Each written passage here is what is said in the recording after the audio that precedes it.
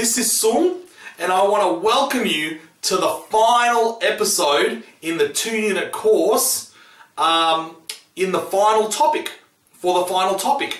And this is the final episode of the final topic, applications of calculus to the physical world. And as always, what a great way to finish off by doing a summary episode of what we did in this topic. All right, basically go through with you a summary of all the concepts that we did in the application of calculus to the physical world topic. And remember how I said that in this particular topic, there's no new maths that we really need to encounter, all right, that we encountered here. There was no really new maths, all right. What this topic was an opportunity to use all the maths that we had learned previously and apply it to real life situations, all right? So there will be plenty of word problems with their own specific situations in which we need to apply calculus to understand what those situations are, okay? And we got to see that calculus was applicable everywhere. But let's look at some of the concepts that govern where calculus and how calculus is used in the real world. So we started off with rates of change, and we looked at what a rate of change actually was. And the rate of change in a number plane, in a sterile number plane, is really just the gradient of the tangent of a curve. It tells us the change in y over the change in x for a really minute increment of x and y, okay? So basically the derivative dy dx was just an extension of gradient, change in y over change in x. And we got to see that when we apply rates of change to real life examples, instead of using the number plane y and x, like arbitrary variables y and x, we got to actually use it for specific quantities, right? For different types of quantities. So for example, volume over time, volume over area, okay? So we got to see that a rate of change really does apply when measuring things out, measuring rates of change out in the physical world.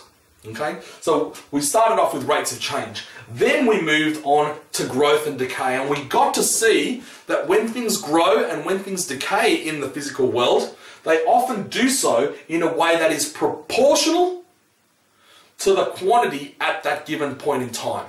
Okay, so the rate of growth or the rate of decay will be proportional by some constant k, will be proportional to the quantity of the thing that's growing or decaying, okay? And we got to see that when something grows or decays in that fashion, right, what it is an exponential graph in disguise, or an exponential function in disguise. Because essentially, what growth and decay does is grow and decay in an exponential fashion. Right? Exponential growth and decay is what we call it, okay? And basically where your constant is positive, you've got growth. Where your constant is negative, you got decay. For an exponential function that represents the function for growth and decay, A ends up being the initial quantity, T ends up being time, and N is the quantity or the amount at any specific point in time. And what we got to see is that when you've given a rate of change that's proportional to the quantity, you can immediately go to the exponential, the rule that allows us to get the derivative, and vice versa. Okay, so we got to look at growth and decay and do some two typical sort of examples of questions that might be asked on growth and decay.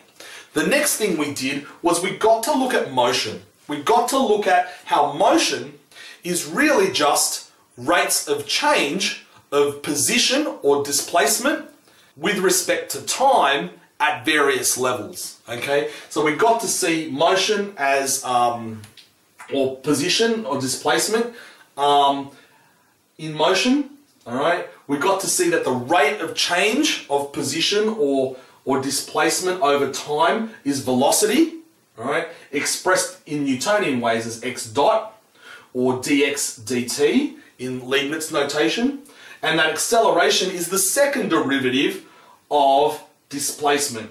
And you can express that in Newtonian way or Leibniz way, of which Newtonian's notation is probably more largely accepted. Okay, and then we also got to see that velocity, so that acceleration is the derivative of velocity.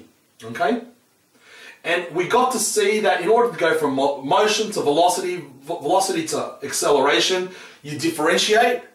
Okay, and you got to see that the reverse, working the other way, requires the reverse process, which is integration. All right, so to go from acceleration to velocity, you integrate. To go from velocity to displacement, you integrate, and to go from acceleration to displacement, you integrate twice. Got it? Okay, so we got to see that. And then the final thing that we ended up with, after we did questions on motion in that regard, was look at other interesting motion graphs. And we got to see that they're not just linear, quadratic, cubic, right? We got to see that motion graphs can also take on interesting forms. They can take on trigonometric form, exponential form, and hyperbolic form. And by looking at those graphs for motion, we were able to apply techniques of calculus that we had seen before in other units. So for example, we got to see how to work out the maximum minimum, all right, by looking at the stationary points and the turning points. We got to look at, for example, the tangent representing the rate of change, yeah? And we got to also got to see limits and asymptotes and how they work, especially in relation to exponential and hyperbolic functions, yeah? So wrapping all of that up, okay, we got to see those three areas, yeah?